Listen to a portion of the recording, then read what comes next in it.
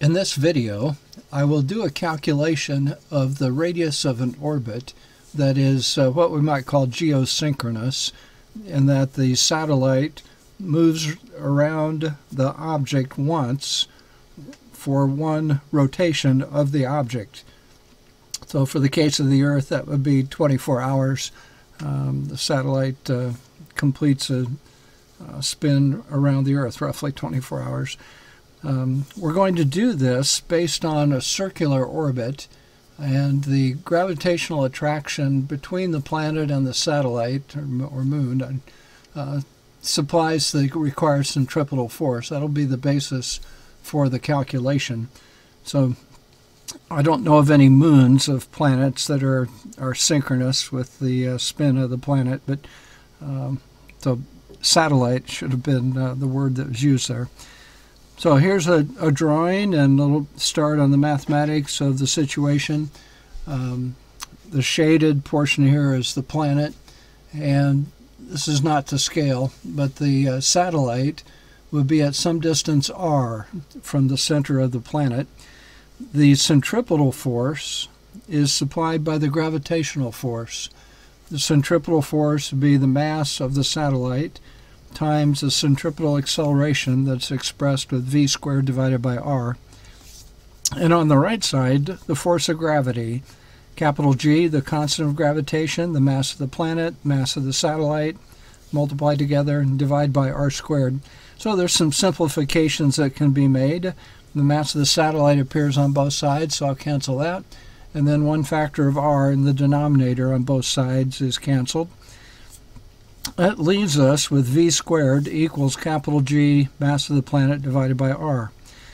We can substitute out the v by using the fact that the circumference of the circle, 2 pi r, divided by the orbit period, that provides us the meters per second for the velocity of the satellite. So I make that substitution. V squared then becomes 4 pi squared r squared over t squared equals G, mass of the planet, over r. And then gathering together the like factors and preparing to solve for r, we multiply both sides by r, divide both sides by 4 pi r squared, multiply both sides by t squared, and we come up with our basic calculation equation. The cube of the radius of the orbit is equal to capital G, mass of the planet, period squared. This period needs to be in seconds, and then divide by 4 pi squared. So taking a look at some facts about some objects in our solar system, starting with Venus. The mass of Venus, 4.87 times 10 to the 24th kilograms, and it's retrograde in its spin. So I put a minus sign here. That's not really important. But it is a slow spin, 5,832 hours, and then that has to be converted to seconds. For the Earth, mass of 5.97, 10 to the 24th kilograms, 23.9 hours is the spin relative to the stars. So this is not measured with relationship to position of the sun in the sky. It's the raw rotation spin of the Earth, 23.9 hours. Mars, 24.7 hours. Jupiter, 9.9 hours. And then just for fun, I put in the moon. The moon spins once on its axis every 655 hours as it moves around the Earth. So those are some numbers that we'll put in. And in doing the calculation, all I have to do is put in the mass of the object and the period in seconds and square that. So for Venus, this satellite would have to be located 1.54 times 10 to the 9th meters away from the center of Venus. That's a large number.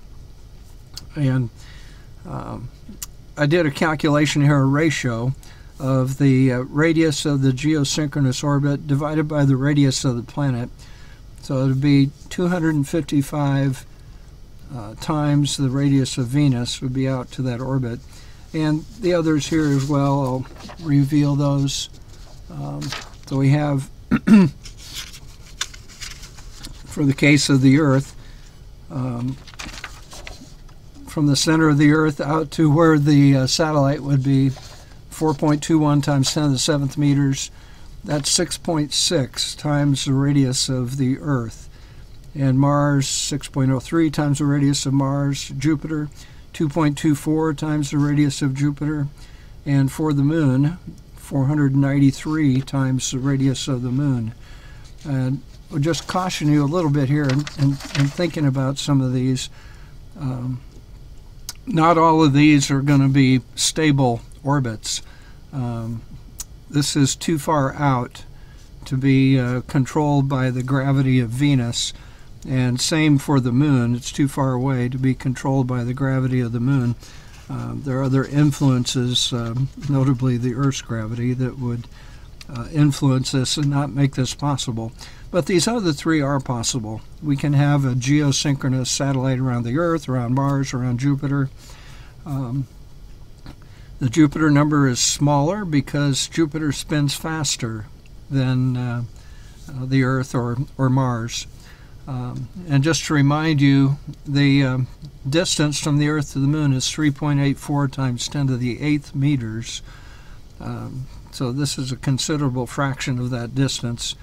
In another video, I'm going to calculate the balancing point between the force of gravity of the planet and the Moon. For the Earth and the Moon, that balance point is 3.61 times 10 to the 7th meters away from the Moon. So we're getting too far out for the Moon to hold on to a satellite that would move once around the Moon every time the Moon spins. So these are some calculations. You might want to pause the video and put these numbers into your calculator and see if you agree with those. But some basic calculations on the orbit size for a synchronous satellite around a planet, such that the satellite would keep above the some location on the planet continuously. So the satellite moves once around its orbit as the planet spins once. That's the sense of geosynchronous. So these videos are indexed at two websites, physics.gpclements.com and astronomy.gpclements.com. It's totally free, no registration. You do not put in your name. You do not put in your email address. I hope you find some of these videos useful, and ask your instructor if you have questions.